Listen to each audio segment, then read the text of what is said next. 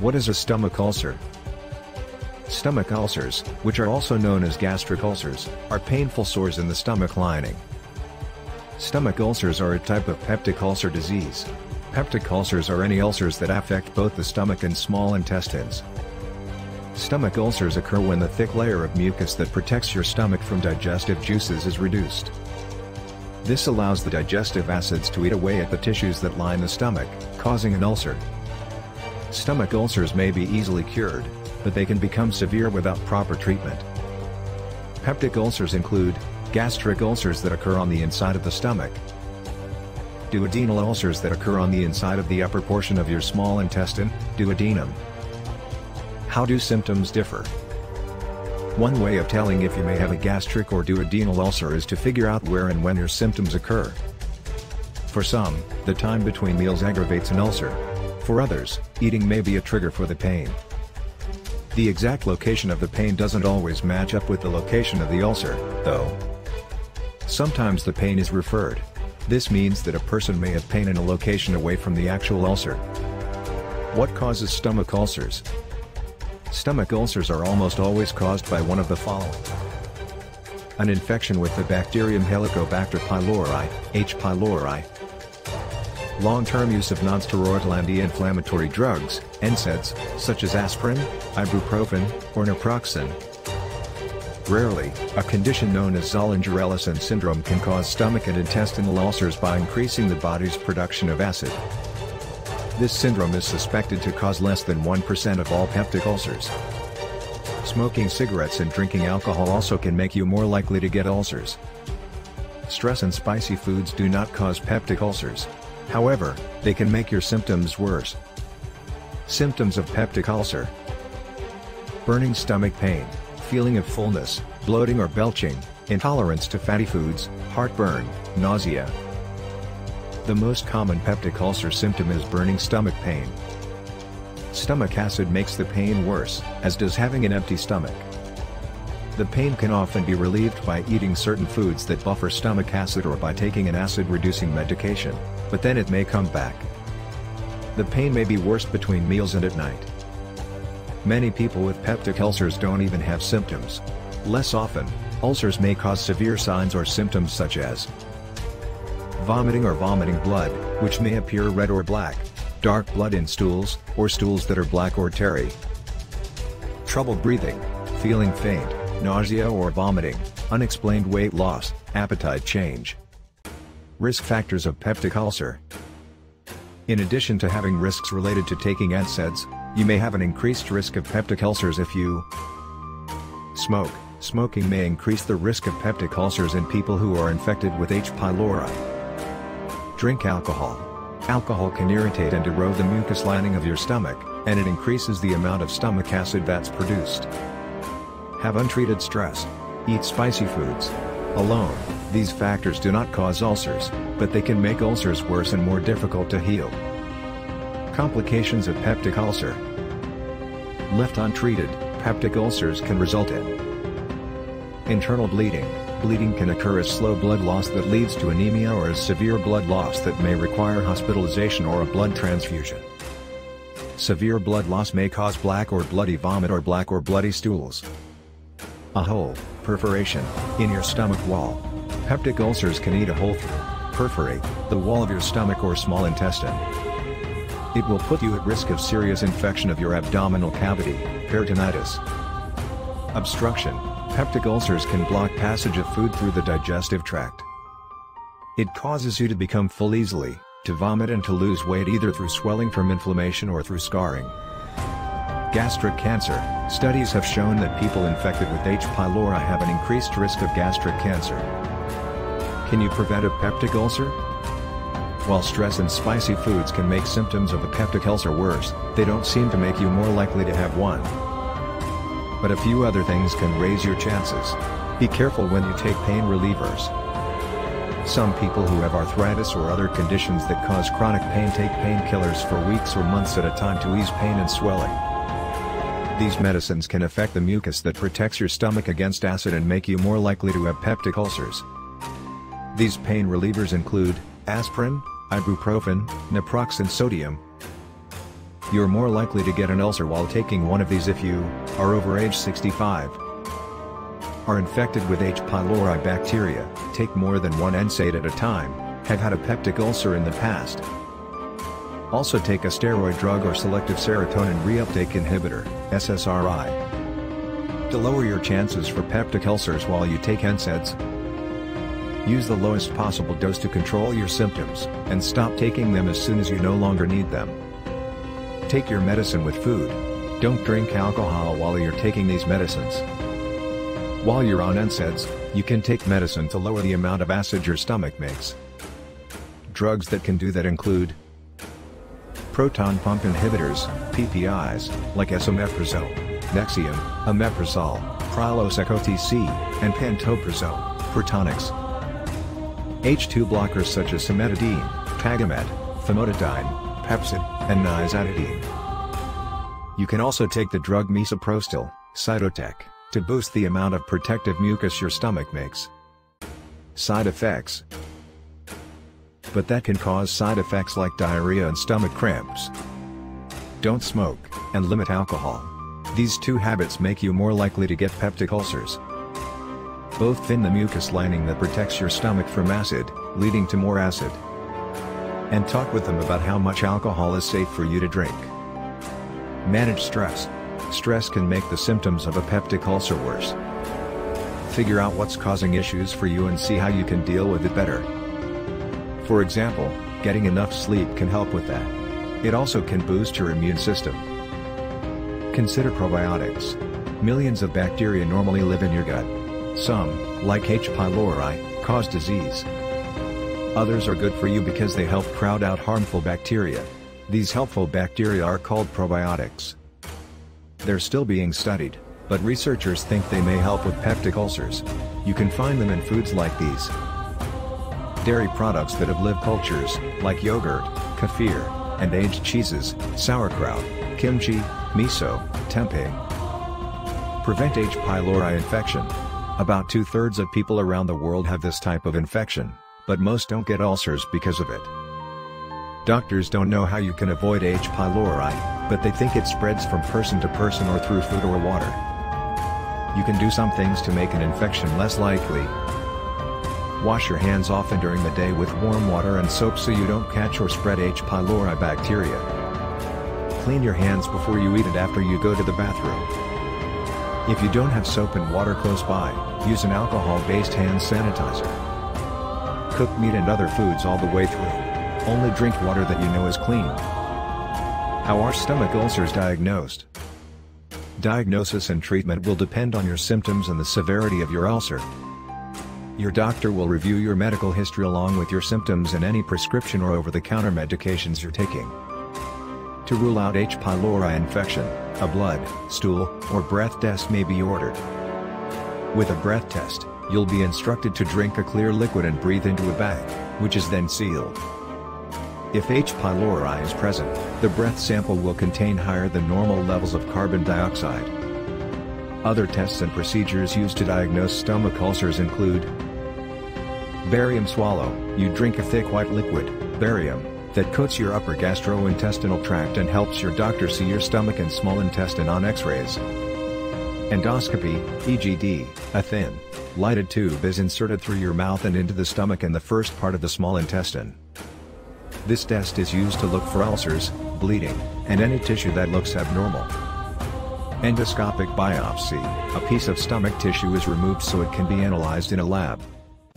Imaging tests. Less frequently, imaging tests such as X-rays and CT scans are used to detect ulcers.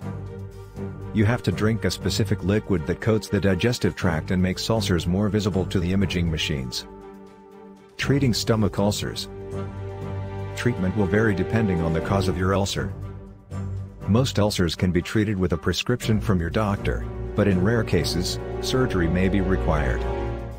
If you have an actively bleeding ulcer, you'll likely be hospitalized for intensive treatment with endoscopy and 4 ulcer medications. You may also require a blood transfusion. Non-surgical treatment. If your stomach ulcer is the result of H. pylori, you'll need antibiotics and drugs called proton pump inhibitors, PPIs. PPIs block the stomach cells that produce acid. In addition to these treatments, your doctor may also recommend H2 receptor blockers, drugs that also block acid production. Stopping use of all NSAIDs. Follow-up endoscopy, probiotics, useful bacteria that may have a role in killing off H. pylori, bismuth supplement. Symptoms of an ulcer may subside quickly with treatment. But even if your symptoms disappear, you should continue to take any medication prescribed by your doctor. This is especially important with H. pylori infections, to make sure that all bacteria are eliminated. Side effects of medications used to treat stomach ulcers can include nausea, dizziness, headaches, diarrhea, abdominal pain. These side effects are typically temporary. Treatment for peptic ulcer. Treatment for peptic ulcers depends on the cause. Usually treatment will involve killing the H. pylori bacterium if present, eliminating or reducing use of NSAIDs if possible, and helping your ulcer to heal with medication. Medications can include antibiotic medications to kill H. pylori. If H. pylori is found in your digestive tract, your doctor may recommend a combination of antibiotics to kill the bacterium. These may include amoxicillin, amoxil, clarithromycin, Biaxin, metronidazole, Flagyl, tinidazole, Tindamax, tetracycline and levofloxacin. You'll likely need to take antibiotics for 2 weeks, as well as additional medications to reduce stomach acid. That includes a proton pump inhibitor and possibly bismuth subsalicylate, Pepto-Bismol. Medications that block acid production and promote healing. Proton pump inhibitors, also called PPIs, reduce stomach acid by blocking the action of the parts of cells that produce acid. These drugs include the prescription and over-the-counter medications omeprazole, Prilosec, lansoprazole, Prevacid, rabeprazole, Acifex, esomeprazole, Nexium, and pantoprazole, Protonix. Long-term use of proton pump inhibitors, particularly at high doses, may increase your risk of hip, wrist and spine fracture. Ask your doctor whether a calcium supplement may reduce this risk. Medications to reduce acid production. Acid blockers, also called histamine, H2, blockers, reduce the amount of stomach acid released into your digestive tract, which relieves ulcer pain and encourages healing. Available by prescription or over-the-counter, acid blockers include the medications famotidine, Pepcid AC, cimetidine, Dagamet HB, and nizatidine, Axidar. Antacids that neutralize stomach acid. Your doctor may include an antacid in your drug regimen. Antacids neutralize existing stomach acid and can provide rapid pain relief. Side effects can include constipation or diarrhea, depending on the main ingredients. Antacids can provide symptom relief but generally aren't used to heal your ulcer. Medications that protect the lining of your stomach and small intestine. In some cases, your doctor may prescribe medications called cytoprotective agents that help protect the tissues that line your stomach and small intestine. Options include the prescription medications sucralfate, carafate, and misoprostol, Cytotec. Follow-up after initial treatment. Treatment for peptic ulcers is often successful, leading to ulcer healing. But if your symptoms are severe or if they continue despite treatment, your doctor may recommend endoscopy to rule out other possible causes for your symptoms. If an ulcer is detected during endoscopy, your doctor may recommend another endoscopy after your treatment to make sure your ulcer has healed. Ulcers that fail to heal. Peptic ulcers that don't heal with treatment are called refractory ulcers. There are many reasons why an ulcer may fail to heal, including not taking medications according to directions, the fact that some types of H. pylori are resistant to antibiotics, regular use of tobacco, regular use of pain relievers, such as NSAIDs, that increase the risk of ulcers. Less often, refractory ulcers may be a result of extreme overproduction of stomach acid, such as occurs in Zollinger-Ellison syndrome, an infection other than H. pylori, stomach cancer. Other diseases that may cause ulcer-like sores in the stomach and small intestine, such as Crohn's disease. Treatment for refractory ulcers generally involves eliminating factors that may interfere with healing, along with using different antibiotics. If you have a serious complication from an ulcer, such as acute bleeding or a perforation, you may require surgery. However, surgery is needed far less often now than previously because of the many effective medications available. Surgical treatment for peptic ulcer. In very rare cases, a complicated stomach ulcer will require surgery. This may be the case for ulcers that continue to return, don't heal, bleed, tear through the stomach, keep food from flowing out of the stomach into the small intestine. Surgery may include removal of the entire ulcer, taking tissue from another part of the intestines and patching it over the ulcer site, tying off a bleeding artery, cutting off the nerve supply to the stomach to reduce the production of stomach acid. Will ulcers heal on their own? Though ulcers can sometimes heal on their own, you shouldn't ignore the warning signs. Without the right treatment, ulcers can lead to serious health problems, including bleeding, perforation, a hole through the wall of the stomach, gastric outlet obstruction, from swelling or scarring, that blocks the passageway from the stomach to the small intestine. Are ulcers curable? For most people, treatment that targets the underlying cause, usually H. pylori bacterial infection or NSAID use, is effective in eliminating peptic ulcer disease. Ulcers can reoccur, though, especially if H. pylori isn't fully cleared from your system or you continue to smoke or use NSAIDs. How long does it take an ulcer to heal? It generally takes several weeks of treatment for an ulcer to heal. Will drinking milk help an ulcer? No. Milk may temporarily soothe ulcer pain because it coats the stomach lining. But milk also causes your stomach to produce more acid and digestive juices, which can make ulcers worse. Is it safe to take antacids? Antacids temporarily relieve ulcer symptoms. However, they can interfere with the effectiveness of prescribed medications. Check with your doctor to find out if antacids are safe to take while undergoing treatment. What should ulcer patients eat? No foods have been proven to negatively or positively impact ulcers. However, eating a nutritious diet and getting enough exercise and sleep is good for your overall health. Healthful diet. In the past, it was thought that diet could cause ulcers. We know now this isn't true. We also know that while the foods you eat won't cause or cure a stomach ulcer, eating a healthful diet can benefit your intestinal tract and overall health. In general, it's a good idea to eat a diet with lots of fruits, vegetables, and fiber. That said, it's possible that some foods play a role in eliminating H. pylori.